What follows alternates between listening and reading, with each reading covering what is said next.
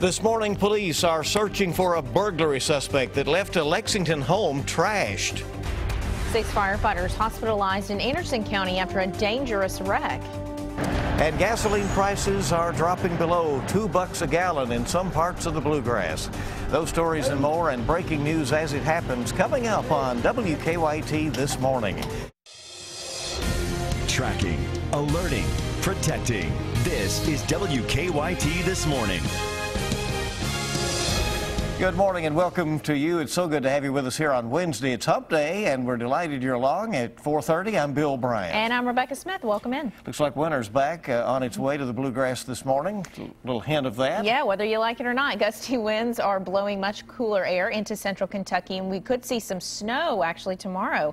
For the first track on the weather, let's turn to meteorologist Micah Harris. Yeah, that's what we're seeing, and a little flurry potential out there this morning as we work our way through the morning hours. I think we get rid of that, but you can see it outside. It's not much, and it's not going to amount to anything. It just kind of puts you in that holiday mood, and you can see it out and about. See these little blips right in here, and with this system still trying to push all the way through. It's not through just yet, but those clouds laying around. Anytime you have those, and we say this all the time, and temperatures like these, you can get some flurries flying across the region.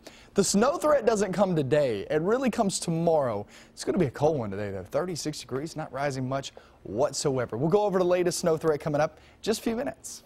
See you then. We thank you. And leading our news this morning, we're tracking the investigation into an accident involving a fire truck that sent 6 firefighters to the hospital. Witnesses tell us the fire truck ran off Puckett Road in Anderson County and crashed into a tree. We're told the Alton Station firefighters were on their way to help with the wreck near an intersection at Hammonds Creek Road at the time of the crash. Witnesses say a firefighter sitting in the passenger side had to be cut out of the truck fire. They had to cut a couple of limbs off of the fire truck. It was sitting about right here. It's ended up right past the mailbox here, and they ended up pulling the tree, what was left of the tree. They pulled it up with the wrecker. Neighbors tell us there have been wrecks on this stretch of road before. As far as they can remember, none have caused this much damage. New this morning, Lexington police are searching for a burglar. It happened on Pinewood Court on Tuesday. Homeowners tell WKYT that their window was busted out. Police say the suspect came in and stole a gaming system, shoes, and cash. The homeowners tell us the thief left their house in a total mess. Well, it's a rare sight in Kentucky, but Fish and Wildlife officials say they have captured and killed a mountain lion in Bourbon County. Mountain lions are not native to Kentucky. Fish and Wildlife officials say it's the first one seen here since the 1800s. They say a woman walking her dog spotted the animal in a tree behind her home. A man who lives nearby told us the woman had a smartphone and had managed to take a picture of the animal. Many of you ask us why Fish and Wildlife officials killed the mountain lion, so we asked them that question. They told us that they felt the mountain lion was a threat to the public, so they had to shoot it. That is an animal that is put on this earth to eat. And it being relatively close to a human city, focal center of human activity, darting it, the time constraints involved in waiting for it to get there, the decision was made to euthanize the animal, and it was the right decision. Fish and Wildlife officials also say they did not have tranquilizers with them on the evening that this happened. They worried if they waited too long, the mountain lion could have gotten away and hurt someone. Fish and Wildlife officials say the animal weighed about 125 pounds. They're looking into the possibility that someone had it as a pet. Well, a third person has been charged in connection to a shooting outside an eastern Kentucky Walmart. Manchester police say they arrested 78-year-old Delmar Edwards on Monday. He's been charged with first-degree assault. Last week, police say Michael Edwards and Richard Lawson got into an argument in the parking lot of the Manchester Walmart. Police say Lawson was punched and kicked before Edwards shot him. Lawson suffered serious injuries. Police charge Edwards with attempted murder and assault. They also charged Ashley Bray with assault in the case. A Central Kentucky father tells us he is dealing with an unimaginable loss, the death of his teenage son. 17-year-old Colton Burris died Saturday after investigators say his truck flipped over an embankment near Sadieville. He was a student at Harrison County High School and a member of the junior ROTC program there. And those who knew him say he wanted to go on to college and to join the military. His father works in law enforcement and says he has seen so many car crashes over the years, but he says nothing could prepare him for losing his son. I've cried enough tears to float this room. He was an only child. and from the time he was born, he and we hit it off just like no other. He also says he is finding some comfort in family and his son's friends. Colton's visitation will be from 5 until 8 tonight at the Ware Funeral Home in Cynthiana, and the funeral will be Saturday. Well, this morning we're tracking the investigation into the death of a coal miner in western Kentucky. The State Division of Mine Safety says 34-year-old Eli Eldridge was hit by a coal hauling car Tuesday morning in an underground mine in Union County. He later died from injuries. Investigators say this was the second mining death in Kentucky this year.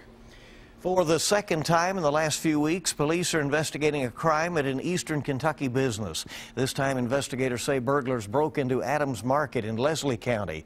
They say the burglars stole 2 garbage bags full of cigarette cartons on Monday night. 2 weeks ago, someone had robbed the store at gunpoint. Store owner says she's had enough. It hurts everybody in the community. There's several other stores, you know, I'm sure they're waiting to see if it's going to happen to them, and it's just bad to think that it's people you know that does it. Police later arrested a man for the robbery, but they have not made any arrests for the burglary. The store owner is offering a reward for information that does lead to an arrest.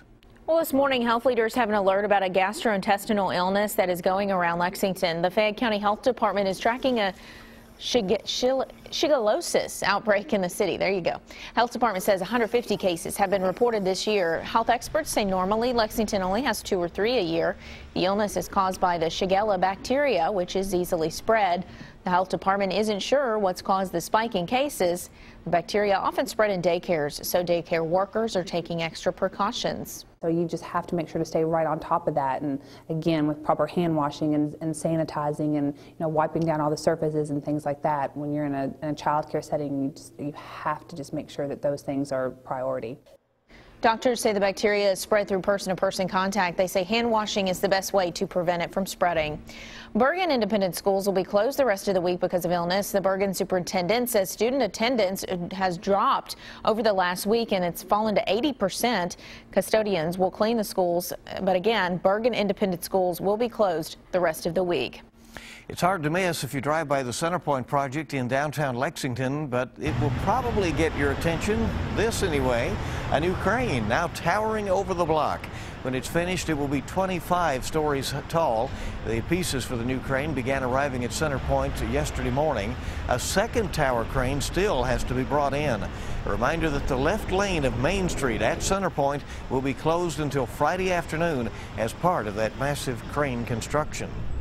Christmas came early this year for some drivers in Laurel County. They are getting gas prices below $2 a gallon. According to AAA, the national average for gas is about $2.53. That's almost $1 less when compared to prices last year.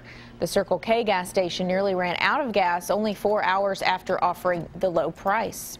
Yeah, my mom, she's in Louisville right now. I'd like to go up there and visit with her, and now that gas is so cheap, I'll be able to.